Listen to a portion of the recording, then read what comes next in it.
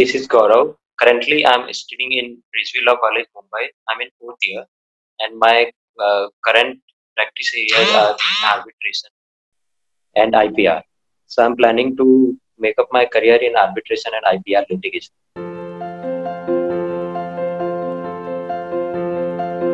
Experience in the previous internships that was too extensive to the arbitration and IPR only.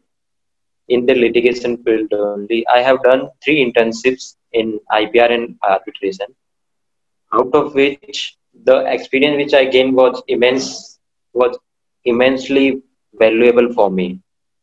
And now, since I am pursuing this course of IPR, the value of getting knowledge from this course is extremely helping me to further provide value to the law firms where I'm interning.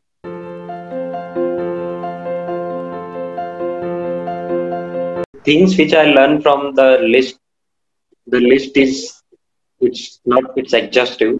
So basically, what I have learned is that when some of the clients have approached me for the trademark inquiries, and I was able to help them with the experience which I gained from the LawSikho course, and that's how it shaped my career, and it's shaping my career now.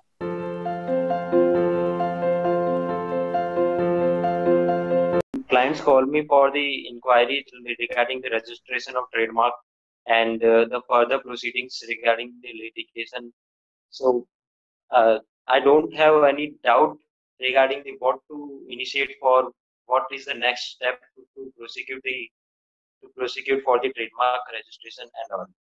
So these all the things I got it from the LawSikho course, which provided me I learned it from the LawSikho assignments, which provides every week.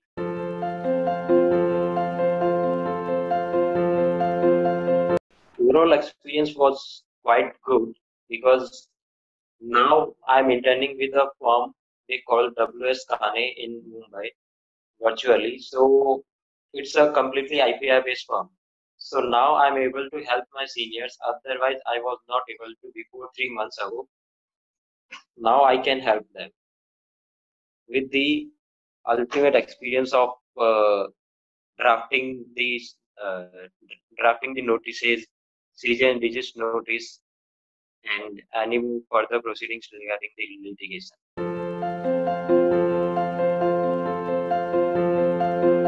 The last thing I would like to say that you need to keep the momentum up. Like you have to every week you get the assignment. You need to be committed by it yourself, and that's it. You should be committed by what the assignment is given to you and submit it timely. This keeps your momentum up.